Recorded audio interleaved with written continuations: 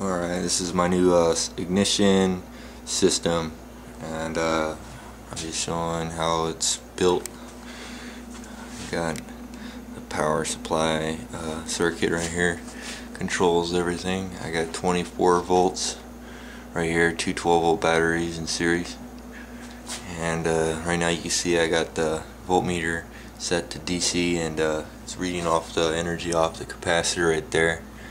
So 600 mic at is it 200 volts?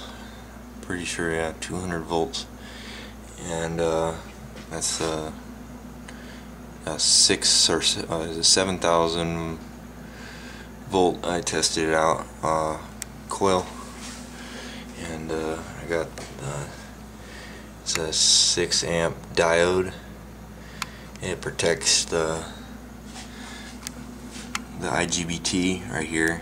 That's my replacement for the relay. And there's a 4-way bridge diode for converting AC to DC. And there's my transformers. I got them set up together. They're two individual transformers to increase energy. Puts out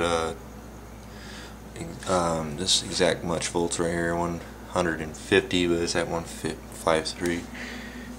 I have a pot control right there to get the pulse width adjusted just right.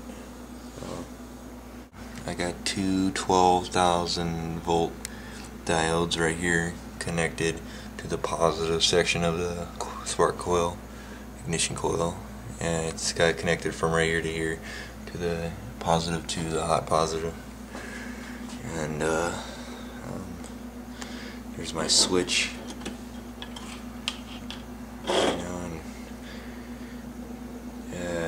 There's my 24 volts in DC, and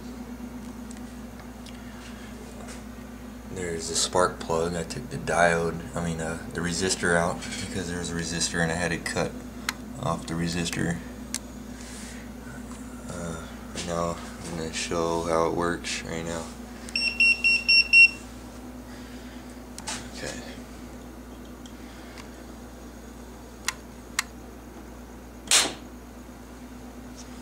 Yeah, and it takes a little bit to charge back up to 150. It has to go exactly 150, otherwise it won't work.